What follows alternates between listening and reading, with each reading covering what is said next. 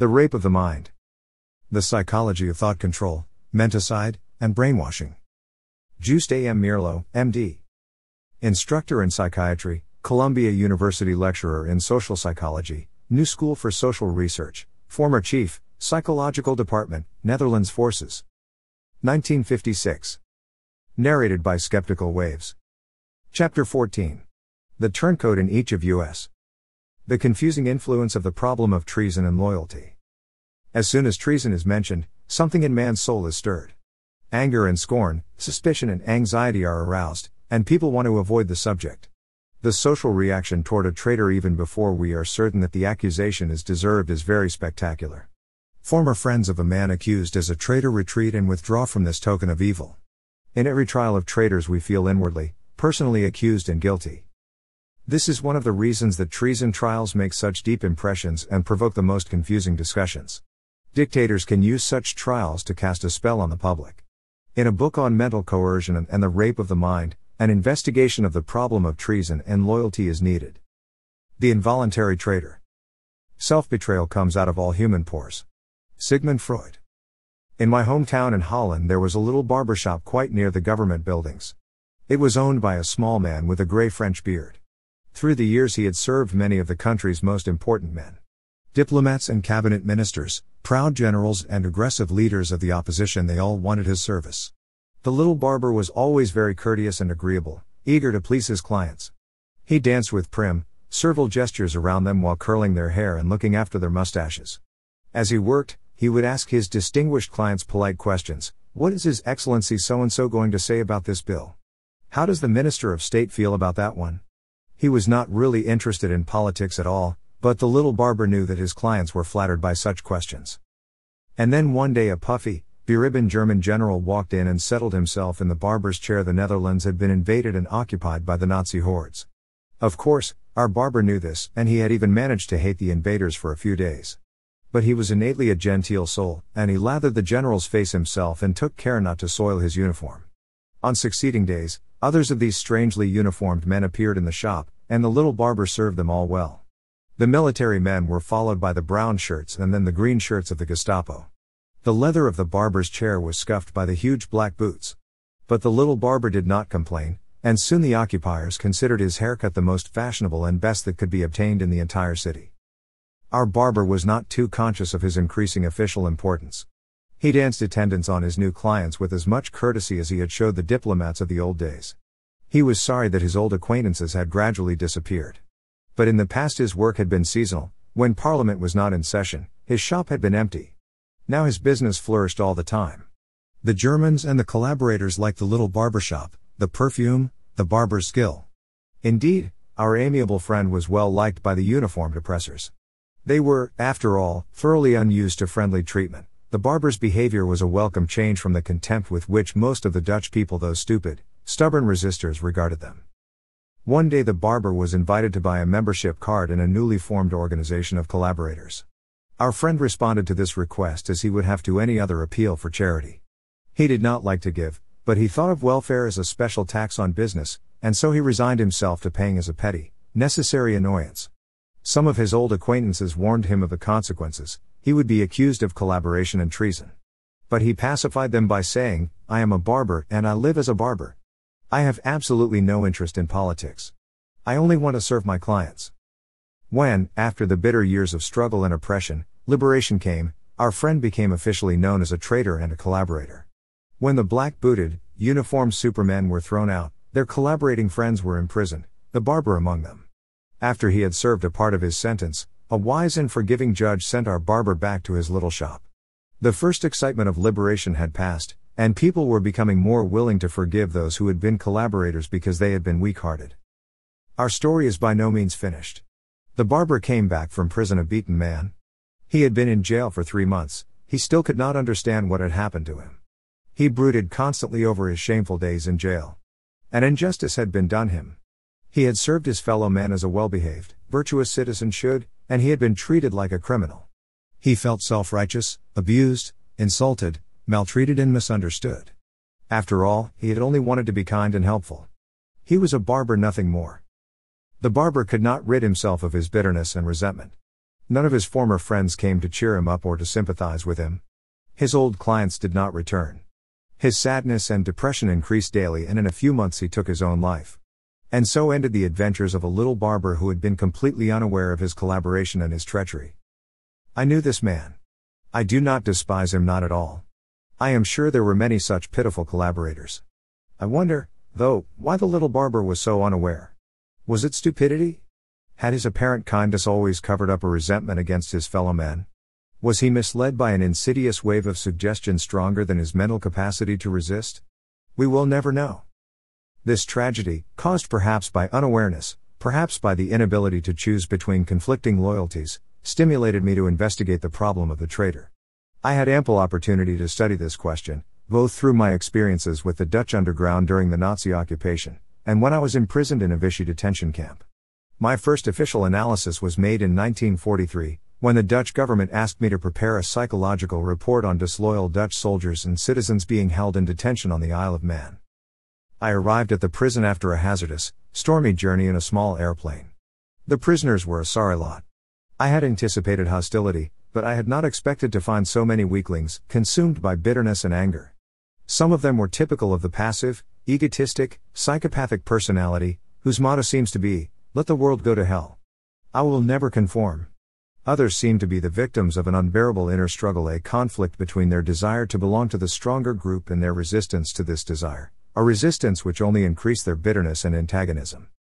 This was a situation which proved to me again that there are certain times when logic and discussion are no help at all. We tried over and over again to convince the semi-collaborators that they should join with us in the fight against the Nazis, but they only retreated further behind their private grudges. They even refused the cigarettes I offered them. Bad as the trip to the prison had been, the trip back was even worse. The little plane was pushed off course by strong winds. I was depressed and disgusted by my experiences, and when we finally arrived in England, both the pilot and I were sick. I had many opportunities thereafter to study spies, traitors, and subversives. My last official wartime investigation took me to a prison camp in Suriname, Dutch Guinea, where I made a collective report on all the inhabitants of the prison camp. In many of them, I could discern neurotic and even psychotic traits. But I have found that perhaps the best understanding of the problem of treason has come to me from my psychiatric work with neurotic patients who have to face a daily struggle with the little betrayals of everyday life, with their own self-betrayal, and with their ambivalent feelings toward those they should love. The concept of treason. Before looking into the subject further, let us make an inquiry into the meaning of the word treason. It is, after all, used in a confusing variety of senses. The word treason has many social and political implications, and the customs, habits, and mores of the group in which it is used affect and color its meaning. The word itself is derived from the Latin traitor or transdare, to deliver wrongfully, to betray, to give something across, to give loyalty and secrets away. But from this root, the word has acquired a variety of meanings. In the first place, it has a purely emotional, individual meaning related to feelings of deprivation and injustice. The infant often experiences all that compels him out of his state of bliss and dependency, which means the very act of growing up, as a betrayal, and sees treason in what he considers rejection by his parents. The person who retains these infantile feelings in his adult life may react to every fancied slight or rejection as to an act of treason or betrayal. Lack of solidarity with the family or clan, with the in-group not conforming to its rituals and taboos, has often been interpreted by the group as treason through dissent. In this sense, the word implies a primitive moral evaluation. Disgust and contempt are associated with it. Treason indicates something deeply emotional, something taboo, something different or strange, like allegiance to an alien ideology, a breach of traditions, or the simple fact of being a foreigner. Rejection of the norms and rules of the community, being one's own judge of morality and ethics, is often considered treasonable. Utter rejection of the traditions of one's fatherland is an extreme. Often simple nonconformity may be considered treasonable, too.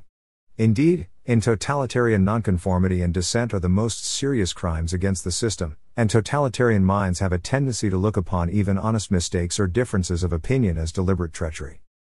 Because of its deep emotional content, the very word itself can be used as a political tool with which to manipulate people. In totalitaria, it becomes merely a Pavlovian sign, triggering off reactions of distrust and hatred.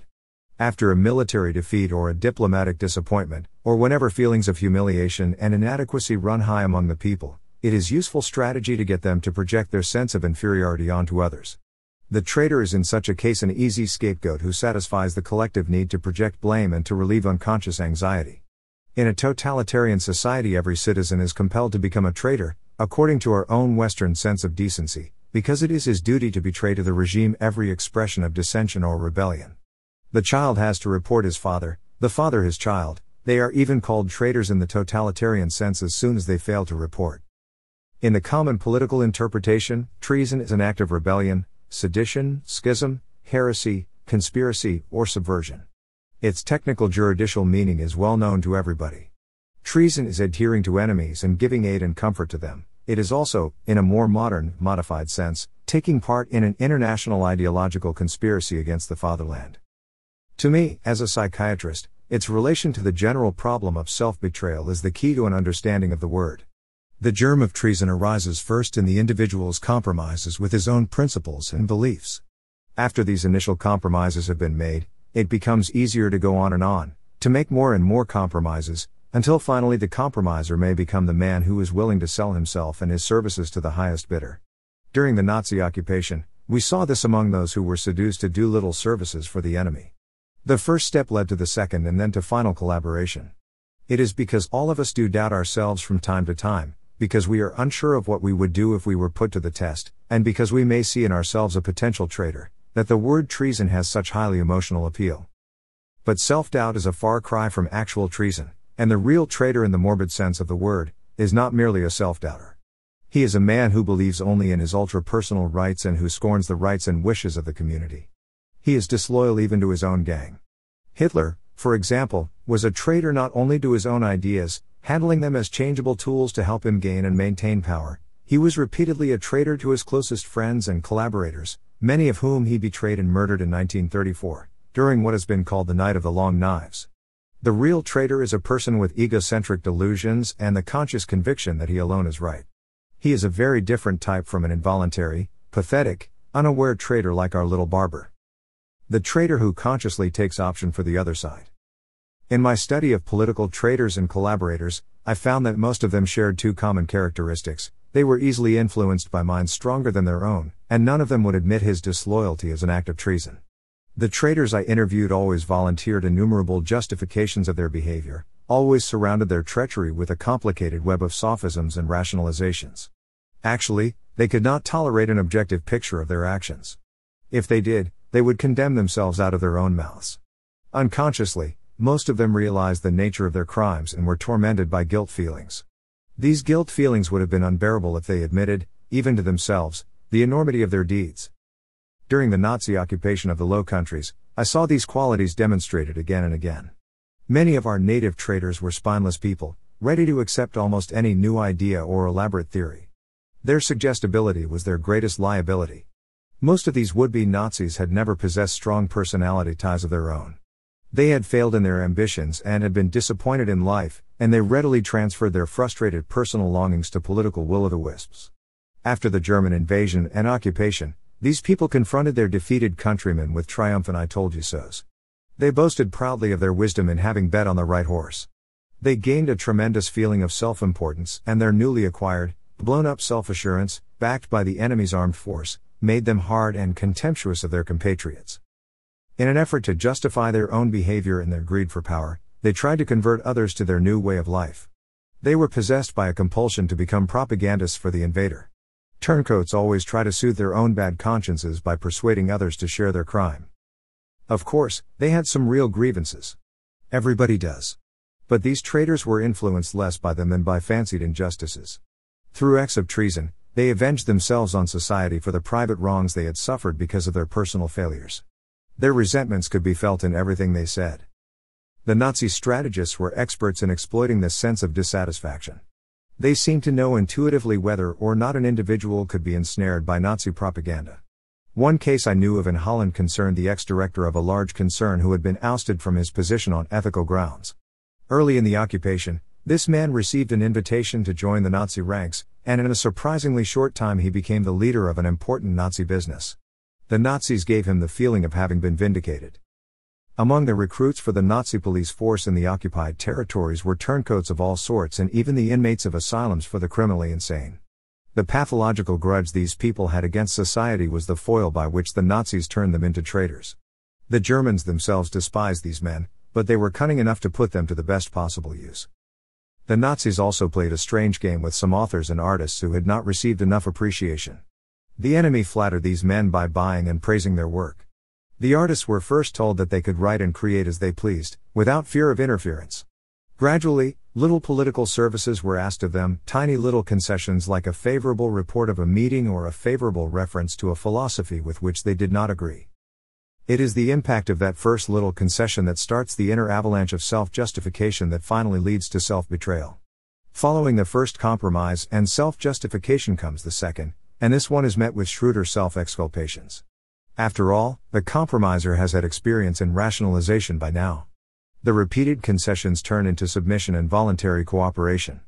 As I said before, once a man is seduced into a small ideological concession, it is very difficult for him to stop.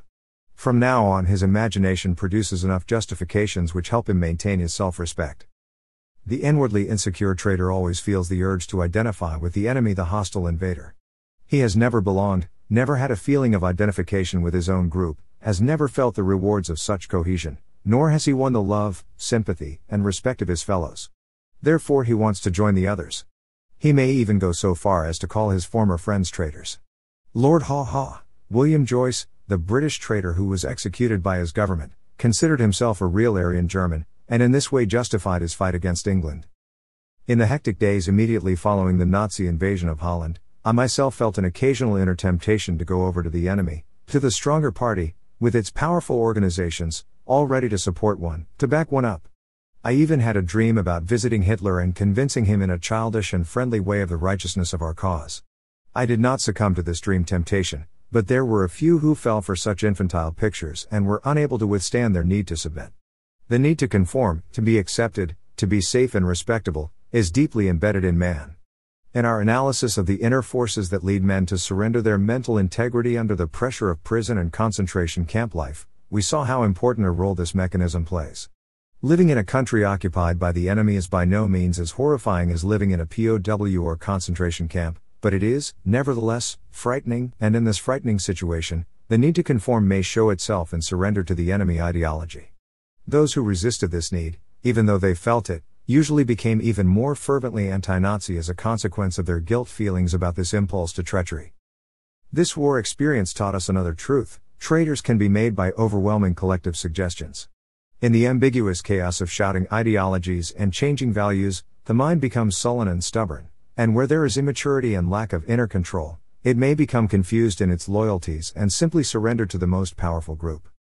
The Nazis, with their perverted political methods, tried to supply the weak, the ambitious, the disgruntled, and the frustrated with a ready-made set of bogus ideals to justify surrender to their side. In Mein Kampf, Hitler says that when the disappointed are given a sense of importance, they will swallow every suggestion with the utmost docility. He knew that human weakness, even kindness, can be used as a starting point for a systematically nurtured conversion. Hitler knew, too, that unlimited political terror could make a traitor of almost anyone. Spread fear, terror, and hunger, inflict penetrating pain, and finally, as a result of mental coercion and growing confusion, many will succumb and even betray their own families. In many of the concentration camps, the victims themselves were in charge of the gas chamber killings and kept their gruesome jobs until their own turns came. Fear and terror had made will less slaves out of them. There is still another human characteristic that can lead to treason and betrayal. There are some people who simply do not know where their loyalties belong. The case of Klaus Fuchs, the man who betrayed atomic secrets to Russia, is a dramatic example of this. Here was a highly intelligent person, an expert on the most difficult theoretical problems, lost in a sea of conflicting loyalties. Because of the Nazi persecution of his Quaker family, he adopted a new fatherland, England. In the meantime, he carried a dream of a mystical universal world which he thought to find in the totalitarian ideology. In the midst of his confusion about world problems, he simply did not know where his loyalty should be. This was not a case of schizophrenia or a Jekyll and Hyde situation, as the newspapers reported, but a case of confusion of loyalties and a hyper-intellectual mind. Fuchs did not know emotionally where he belonged. In other cases, people were literally pushed into treason and collaboration because nobody in their environment trusted them. This happened, for instance, in Flanders with the collaborators of the First World War. Several of them were compelled to become collaborators again. This analysis of the factors that lead men to treason certainly does not imply that every man must remain loyal to the group from which he has originally received his morals and ideals. Better insight and higher ethics may override our childhood loyalties. It is the fate and the need of human beings to go beyond their teachers and to correct, if possible, the traditional rules of their schools. The great philosopher Socrates was accused of being a traitor because he corrupted the minds of the youth of Athens. And yet today we know that Socrates was far from being a corrupter. Our treacherous intellect. Perhaps the most tragic form of unobtrusive treason and self-betrayal is caused by the inertia of the human intellect. We are often betrayed by our own minds. We forget completely what we want to forget. We deny the existence of real problems in order to retreat into wishful thinking. As soon as we do not understand and feel the implications of a problem or an argument, we tend to submit passively to the most powerful side, just as did the over-friendly barber. The ease with which human beings can be corrupted is still one of our most serious psychological and moral problems. Inner confusion can make us submissive to almost any strong suggestion from the outside, no matter how foolish or false. Our doubts are traitors, and make us lose the good we oft might win by fearing to attempt. There are other more complicated tricks of the intellect which lead to self-betrayal. The feeling of inferiority often arouses in ignorant people a great desire to grasp extremely difficult ideas. Such people like to identify themselves with a quasi-profound system of thought. Hitler and his abstruse writings made temporary pseudo-philosophers and magicians out of the majority of German people. All dictatorial totalitarians buy the services of scholars who can make them such a set of pseudo-philosophic justifications. Unfortunately, some scholars are easy to buy. In Holland, for example, there was a not too intelligent philosopher who became converted to Nazism after it had shown its overpowering strength. Thereafter he felt free to write on the most abstruse philosophical subjects and to expound the most complicated theories, all for the glorification of his powerful friends from the Third Reich and their myth of conquering the whole world. At the same time, he built a system of inscrutable words around his own deep feelings of guilt. He isolated himself from the world more and more because no words were convincing enough to justify his treason to himself. In the end he lost all contact with reality. Then, of course, the Nazis had no use for him either. Self-betrayal. As we have seen, there are various inner motivations which may lead to the crime of disloyalty or treason. Sometimes these motivations operate very subtly, in ways unknown to the subject. Sometimes treason is merely a crude selling out to those who pay best. Let us try to arrange and classify some of these motivations, starting with the unconscious ones and ranging toward deliberate treason. In the first place, an act of self-betrayal may begin as a defense against the feeling of being lost and rejected. In order to win acceptance in a group, the individual may hide and not defend his private beliefs and convictions when attacked. In psychology this may be called, if such passive behavior becomes an unconscious habit, the passive submission to and identification with the stronger person. If you cannot beat the enemy, join him. A. Freud. Although the concept of the inner traitor in us is not so easy to accept, by studying the contrasting inner drives that lead man, one becomes more convinced of that possibility. The clinical concept of man's inner ambivalence is based on numerous psychological experiences. In studying the deeper motivations of many a traitor, we often see that his treacherous act happened after an inner turmoil threatened to break him down, to make an uncontrolled nervous wreck out of him. It is as if the future mental patient preferred to surrender to an outward enemy rather than to the inward enemies of disease and nervous breakdown. Hess was on the verge of a schizophrenic breakdown when he broke Hitler's rules and flew to England. Let us consider the British Foreign Office spies, Donald Maclean and Guy Burgess. Both showed several symptoms of imminent mental breakdown.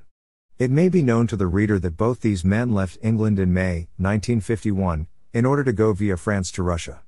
Both deliberately fled the country. Both had communist leanings during their student days at Cambridge but later renounced their adolescent affiliations. Both showed abnormal symptoms during their service.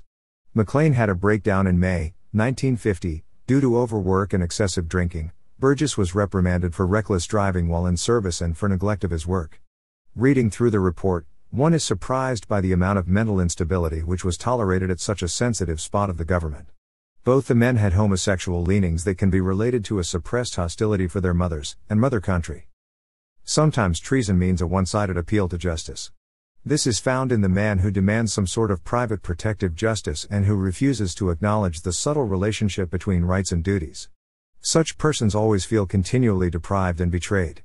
They are what Burglar calls the injustice collectors. In their acts of disloyalty they are seeking to play the role of their own private judges. Many querulous and even paranoiac persons have this kind of character structure. Then there is the disappointed pseudo-idealist who gradually turns into a cynic, covering his emptiness by many self-justifications and exculpations. Such people betray their intellectual disappointment in all their debunking remarks. Conflicts between parents may give rise in the child to the need to betray one or both parents, and this need may be transferred in later life to a need to betray the fatherland. I have often found that the unsolved ties of hate and love toward the parents play an important role in forming the turncoat personality. As we saw, this problem often lies at the root of the totalitarian character structure. Although the totalitarian-minded are not by definition overt traitors, some of these people can easily become traitors to free, democratic ideals either out of compulsive allegiance to a foreign ideology or out of repetitive nonconformism. In describing special characteristics of a political group, one has to keep in mind that basic inner contrasts are inherent in all people. The quasi-rational Marxistic interpretation of the world, which satisfies the need for logical clarification and reasonable organization of social life, covers anxiety created by the irrational inner forces so easily detected in the totalitarian-minded. The cult of the masses often serves as a defense against loneliness. The belief in progress may be born out of vague despair and insecurity. The fear of deviationism is the fear that the unity of the group will be broken. Suspicion and self-criticism serve to keep, above all, the in-group together. There are several forms of inner conceit that can turn man into a traitor. The Dutch philosopher of whom I spoke earlier is an example of this, as are any of the verbose ideological apologists for totalitarianism. Lack of confidence or lack of belief in the guiding traditions and aims of one's own society can also lead to hostility, then to treason. Without such traditional beliefs, suggestibility and receptivity for competing ideologies are increased. The Klaus Fuchs case, which was mentioned earlier, is an example of this. The personal need to be a pioneer or a martyr, often instilled by the unconscious need to suffer, may lead to a private messianic delusion and cause an attack on the traditional values of the group. Many groups consider such extremism as treacherous behavior. Another form of self-betrayal may be caused by the inability to grasp the complexity of the real world. Many people have been seduced into unstable behavior and even disloyalty through lack of comprehension of these complexities and through the need to find a single, all-embracing, easy answer to the problems of human life. Who gives them the simple myth to believe in? The Nazis seduced nearly all of Germany into a form of ideological treason in this way. Treason may also be a paradoxical reaction to a deep-seated neurotic sense of guilt. The neurotic strategy of accumulating more guilt coupled with the consequent development of an inner need for punishment are often the basic causes of criminal action. The treacherous deed is done precisely in order to provoke punishment. Reich. Treason may also be paid adventure as we find it in international espionage. This kind of life fascinates the immature mind which lives in the world of mystery stories and fairy tales. Bribes with women or money make such treason even more attractive. The enemy gratifies economic and sexual needs, and the traitor is willing to sell his integrity to the highest bidder. Overt fear and panic can also cause treason. The whole psychology of totalitarian interview and interrogation is based on this principle. People can be frightened and brainwashed into treason. The development of loyalty. From all this we can see that what we call treason takes place more in the emotional than in the intellectual sphere of functioning. In the course of human growth, everybody passes through periods of inner conflict in which he has to turn his love and allegiance from one person to another, from mother to father, from parents to the entire family, from the family to the state, and from the state to mankind. The core of the problem of treason and self-betrayal is found in the difficulties which arise in the repression of former loyalties, as each loyalty is in turn superseded by the next. Many people experience deep confusion in adolescence when, for the first time, they must leave the safe emotional protection of their homes and create new loyalties and new moral standards for themselves. It is in this period that the critical faculties are developed. In doubting the traditional truths passed on by his parents, each adolescent might be called a traitor, yet he is actually being true to the self he is shaping. During the crisis of adolescence, with its increased feelings of yearning for some unknown happiness, many young people want to betray their parental home and their parents' standards. At the same time, they do not want to give up the protection the home offers. Psychologically, we know, however, that temporary disloyalty is part of normal mental growth. In the process of individual human development, there are stages of progress which lead from initial submission to open rebellion and nonconformity. Every step toward mental maturity and independence involves the growing out of ties with the past. This growth can be effected in different ways, with more or less overt hostility and forsaking of the past, with self-betrayal and passive submission, with renewed submission to pay off feelings of guilt, with sworn conservatism or open rebellion. In this phase of adolescence he is especially vulnerable to totalitarian propaganda. The youth may retain from the conflict of inner growth a sense of loneliness and guilt. If he puts it to productive use, he may become what we might call a creative revolutionary. The trailblazer, whose own inner forces drive him on to break with tradition, is such a man. Indeed, many of mankind's great moral and spiritual leaders have been of this type. They have been leaders precisely because they broke either with rigid remnants of the past or with the ossified or immoral elements of the present. In my own experience, I have known one such man, a German psychiatrist, whose idealism and moral sense made it impossible for him to go along with the Nazi desecration of human values and who was hanged as a traitor for his part in the abortive German rebellion against Hitler in 1944. In praise of nonconformity. What can be done in general to combat treason, disloyalty, and self-betrayal? In the first place, the child's normal defensive attitude toward authority and his need to break away from it should be watched with favorable vigilance at all times on the part of parents and educators. It is all too easy to force a child into denial of the self. Many times, later disloyalty is a reaction to faulty handling of the problems of childhood. Most traitors are made, not born. Unfortunately, this truth is often forgotten by educators who may, as a result of their own frustrated aggressions, break down by force the feeling of great loyalty toward their own age group that we find among youngsters. Is it possible to decide whether or not a person is dependable? Only when we have some insight into his hidden motives and drives and into the workings of his unconscious. For complete insight, psychoanalysis is necessary, but the way the unconscious expresses itself in character traits and character defenses can give us some very important indications.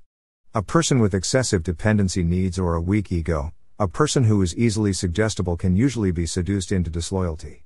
So can the boastful, inconsistent man, full of pride and vanity. Material egotism, desire for power, and continual hostility also lead to denial of moral values, among them loyalty. As is often true in psychology, it is easier to say what character traits the dependable person must not have than to give a positive picture of what he should be like. In general, we can say that the person who is honest with himself and shows a minimum of self-deceit, the man who exhibits a stable structure of character, the person with genuine maturity, is most true to himself, and, as a result, most loyal to others. Nevertheless, the seeds of treason lie in each of us and may be fortified by environmental influences. In a totalitarian world, for example, everybody is educated in self-denial and self-betrayal. When a person becomes a nonconformist, the label traitor will be attached to him. In a world stifled by dogma and tradition, every form of original thinking may be called sedition and treason. In such cases the environmental, social, and political factors, and not the confusing inner processes, determine what is treason. In this chapter, however, I have emphasized the personal factors in producing treason, the influence of family and group prejudices, and the inner instability resulting from complications in the immediate environment. There are so many subtle fantasies of self-betrayal and secret aggression in everyone, and there is so much desire to revenge secret resentments, that any government may make use of these unhealthy neurotic feelings to stir up the country. The loyalty compulsion. Recently Americans have been looking more critically at the concepts of loyalty and subversion.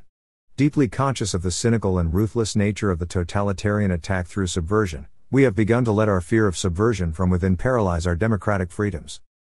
We have become so concerned over the specter of a treacherous fifth column in our own land that we have grown both overcautious and oversuspicious.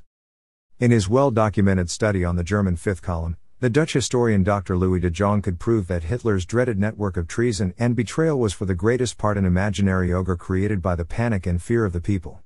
We require constant reassurance that the intentions of our neighbors and fellow citizens are acceptable and loyal. The danger in this frantic search for security operates both on the political and psychological levels. Politically, in trying to erect invulnerable barriers against the spread of totalitarian ideas, we may find that we have given up those very qualities that distinguish democracy from totalitarianism, freedom and diversity.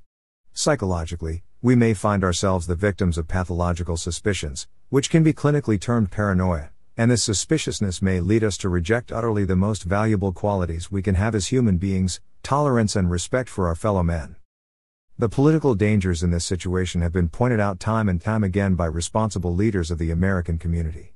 As a psychiatrist, I should like to devote my attention to the psychological aspect of this problem and to the dangers to the free mind that are inherent in the current situation. 4. As we have already seen, all political behavior is essentially an extension of individual behavior and is rooted in the psychology of the individuals who make up the political group. Much of our collective suspicion can be attributed to a gigantic multiplication of personal feelings of insecurity. In times of fear and calamity arises the myth of a treacherous aggressor, the myth that totalitarians know so well how to exploit. Our own inner insecurity is displaced and projected onto our neighbors and our environment. We begin to doubt and distrust everyone. We accuse others because we are afraid of ourselves. We feel weak and cover our weakness by growing suspicion and by being continually on the lookout for possible traitors and dissenters. As we have seen earlier, the whole question of loyalty is a complicated one.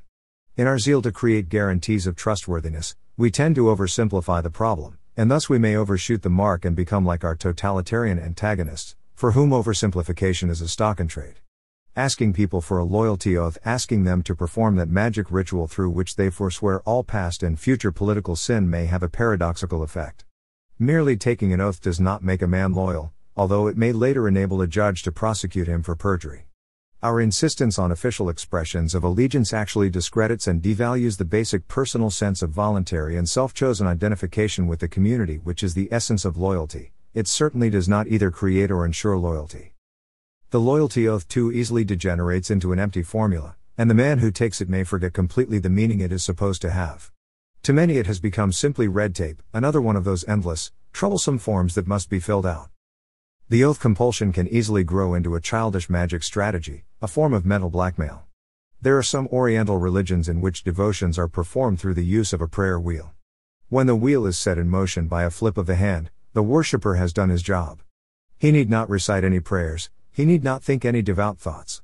The practitioners of these religions no longer have any awareness of the content of their prayers.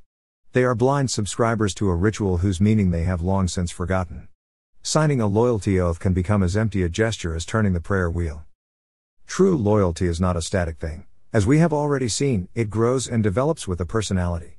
It has to be rediscovered and re-experienced every day, since it is, essentially, as a result of an inner battle of contending values that man finds his own particular values and loyalties. When a man is compelled to swear to his loyalty, even though he feels it already deeply within him, the compulsion from outside means that he must lay aside his personal right to weigh values and take counsel with his honest principles. It does not matter whether or not the oath is an expression of his true feelings, the element of enforcement that lies behind it has a psychologically weakening effect on the man who takes it. This may seem strange at first glance, but a simple analogy will make it clear. The man who truly loves his wife, for example, does not need repeatedly to swear to his love, he shows it in his actions. But if she insists on his swearing, her very insistence, implying as it does that she doubts him, may bring questions to her husband's mind and he begins to grow confused as to what he really thinks. Both in demanding an oath and in taking it, we perpetuate the ridiculous illusion that enemies can be kept out through this prayer wheel system. The fact is that deliberate traitors and subversives are the very ones who are not afraid to disguise their motivations and hide their intentions behind prescribed formulations.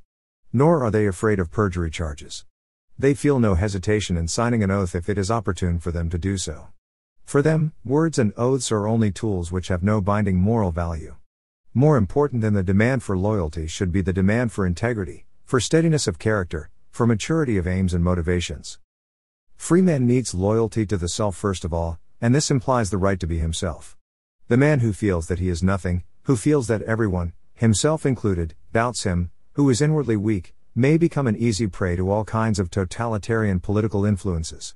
Loyalty hunts and loyalty oaths may provoke disloyalty to one's personal integrity and to personal freedom, since they create suspicion in ourselves and in others. Freedom is kept upright by the very presence of opposition, even at the risk of nonconformism and scattered subversion.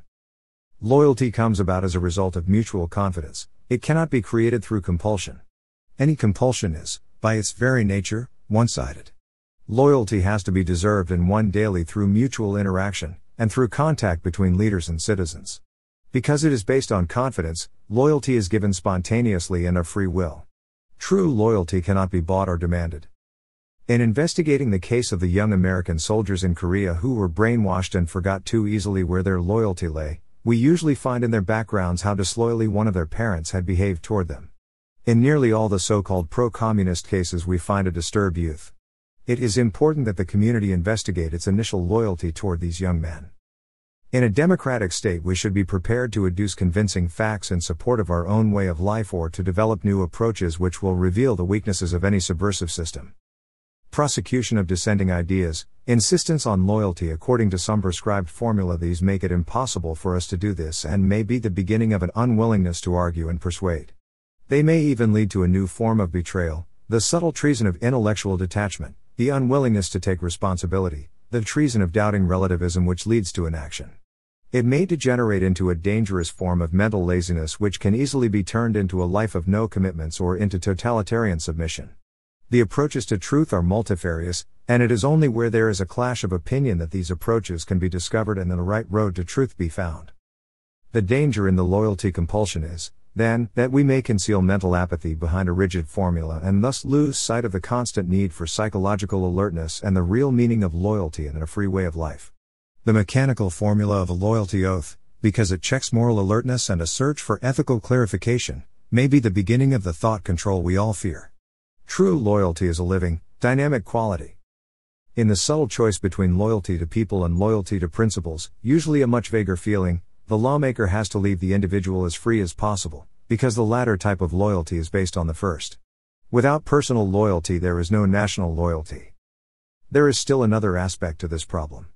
We must learn to distinguish between disloyalty in actions and disloyalty in feelings and thought. Subversion of opinion is never a crime. The right to dissent is the keystone of democracy. In a free state, we must be willing to correct subversion by our better arguments. Persecuting dissenting ideas is a form of mental laziness. Psychologically speaking, a government cannot concern itself with conscious motivations, and the unconscious motivations which cannot be separated from them, of people, because inwardly everybody has contrasting motivations. The quandary that such a government would provide itself is illustrated by the following quotation from the Oppenheimer hearing by the Gray Board published in 1954. We believe that it has been demonstrated that the government can search its own soul and the soul of an individual whose relationship to his government is in question with full protection of the rights and interests of both. We believe that loyalty and security can be examined within the framework of the traditional and inviolable principles of American justice. In these beautiful phrases lie hidden all the ominous beginnings of totalitarian thought control. The government that searches the soul of any thinking individual can always find a case against him, because doubt, ambivalence, and groping are traits common to all men. We cannot measure anybody's dependability on the basis of his thoughts and feelings as they appear to us. In the first place, we can never know what lies behind a seemingly loyal facade. In the second place, the man whose search for truth leads him to explore many heretical points of view can be the most loyal in his actions. His very exploration may well lead him to the considered judgment that underlies true loyalty. What counts in any man is the consistency and integrity of his behavior, and his courage in taking a stand, not his conformity to official dogma. And to state that the government can search its own soul is to state absolutely nothing. A government is, after all, merely a collection of individuals. Under the pressure of the loyalty compulsion, of the growing suspicion, these individuals themselves may not search their souls as honestly as they would in less hectic times or if they were acting as private individuals rather than as official representatives of the government. The man caught in official security rules is the prisoner of the anxiety and insecurity rampant in those who want to establish the delusion of certainty and security, a transgression of values. As soon as the government starts to search the souls of its citizens, it begins to intrude on their rights and interests. It attacks democracy at home and weakens its position abroad. We cannot find the road to peace and fellowship with the rest of the world if we adopt dogmatic, intransigent positions and try to impose our orthodoxy on others. The hallmark of the totalitarian is his insistence that his is the only right way. If we are to maintain our position as the leader of the free world, we must always keep our minds open. Only in that way will we find new ways to peace. We have seen now that the problem of treachery has to deal with the failure to understand our inner mental processes. Every betrayal is in the first place a self-betrayal, a disloyalty toward one's own standards. When people silence their conscience and compromise for the sake of convenience, at that moment they begin to be disloyal to themselves. Passivity assumed when our conscience should have forced us to act is the most common form of self-betrayal. Inwardly a man may be furious because of some injustice he has witnessed, but outwardly he may do nothing about it. This behavior he feels inwardly is treason to the self and is often what makes him so touchy toward other people's flaws. When the pattern of passivity is repeated, the individual continuously piles up more feelings of injustice and grows more and more resentful against society. Evasiveness and skillful dodging of issues of principle, these are among the most dangerous forms of self-betrayal in our time. They are dangerous because they lead unwittingly to the hypocrisy that puts power beyond ethical value. It is dangerous to let personal grudges and discontent solidify into a permanent resentment against the whole of society. Parents and educators can forestall such difficulties through psychological insight by allowing each individual the freedom to criticize and attack in a civilized, non-destructive way the community to which he belongs. By helping to develop in the child the sense that he is responsible for his own views, subversive though they may temporarily appear, parents provide him with the opportunity to overcome his feelings of loneliness and ambivalence and his wish to do violence to those who influence him. Again, loyalty is a relationship. Loyalty to family, friends, or country has to be deserved. Loyalty is possible only when mutual mental aggression and hostility are allowed and tolerated within the limits of the law. This verbalized, sublimated, and civilized form of aggression presupposes fairness and good sportsmanship. It is the synthesis and conquest of rebellion and subversion. However paradoxical it may sound, democracy is founded on the mutual loyalty of politically opposed groups. You cannot doubt the good motives and intentions of your opponent without undermining the basis for cooperation and successful government. It is most undemocratic to impute disloyalty to the opposition party. History shows that only where there is opportunity to confront and integrate opposing ideas can man eradicate that form of psychological imbalance which gradually turns into a disloyalty to oneself and to the community.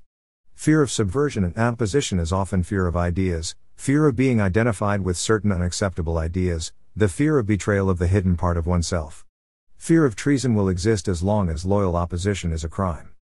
Democracy is nonconformity, it is mutual loyalty, even when we have to attack one another's ideas, which, because they are always human, are always incomplete.